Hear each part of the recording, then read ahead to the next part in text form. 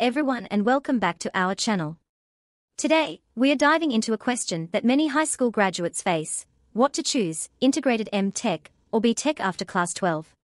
It's a crucial decision that can shape your academic journey and career path. So, let's break it down together. Before we get started, don't forget to hit that subscribe button and the notification bell so you never miss out on our helpful videos. Alright, let's get right into it.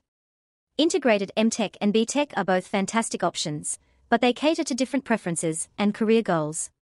Let's start with B.Tech. B.Tech, or Bachelor of Technology, is a 4-year undergraduate degree program focused on technical subjects like engineering, computer science, and more. It provides a solid foundation in your chosen field and opens doors to a wide range of career opportunities. On the other hand, integrated M.Tech programs combine undergraduate and postgraduate studies into a single streamlined curriculum. These programs typically span 5 years, leading to both a bachelor's and master's degree. Now, let's weigh the pros and cons of each option. Starting with B.Tech, the pros include specialized focus. B.Tech allows you to delve deep into your chosen field right from the start, building a strong technical foundation.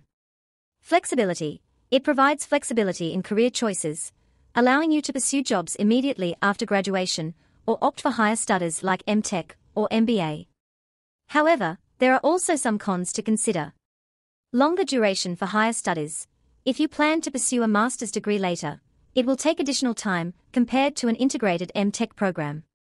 Separate application process. Applying for master's programs after B.Tech involves a separate application process and may require additional entrance exams.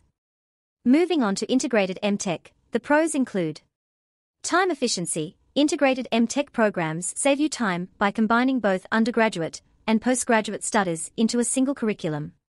Seamless transition. You can seamlessly transition from bachelor's to master's studies without the hassle of applying for separate programs.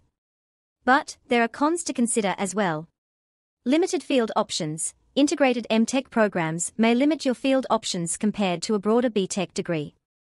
Intensity. The combined curriculum of integrated M.Tech programs can be more intensive, requiring dedication and focus throughout the 5-year duration.